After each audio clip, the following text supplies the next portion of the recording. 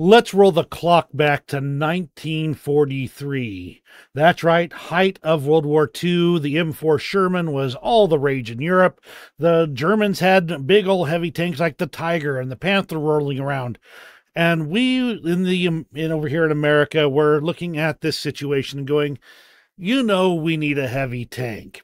And of course, there'd been several options along those lines. They had the M6, they had the T1E1. But even as they were messing around with these, and these projects were actually getting canceled because, hey, the M4 Sherman was doing the job.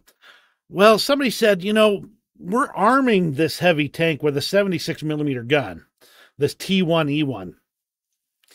And there's just the possibility, just maybe the possibility, that the 76 millimeter just can't do the job. So let's make it bigger. That's right, they stuck a 90 millimeter cannon inside one, it sounds like just one, singular T1E1, and ran it through its paces to see what it would look like. By the way, I'm Old Dead Man, your host. Welcome to War Thunder's website. We're looking at the first devblog of the new patch season.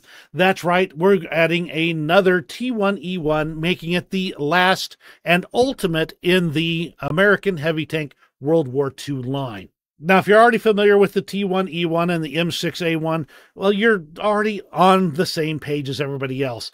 These are familiar tanks in War Thunder. They were really they never saw active service because the M4 Sherman was doing the job.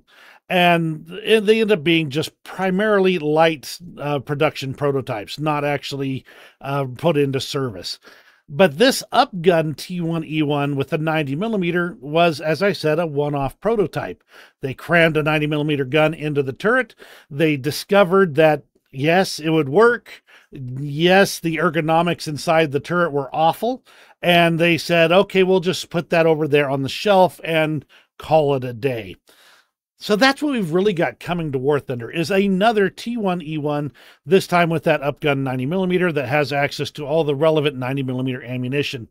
Should be a good tank. Now, the T1E1 right now is its 5.3, I believe it is. This upgunned one is probably going to be at more like 6.0 or 6.3. Now, that will mean that it's pretty much facing everything that can kill it outright. They're easy enough to kill already with the things at 5.3. After all, there's got these flat, slabby sides that just are easy to penetrate for most of the ammunition at those BRs. With a larger gun and a higher BR, the odds are this will be quickly killed in most every combat. So, what do you think of this little addition to War Thunder, the T1E1 90 millimeter? Let me know in the comments below. Give it that old thumbs up if you enjoyed this very brief video. And, let me know what your thoughts are as well. You have a great rest of your day, and we'll see you on the next video.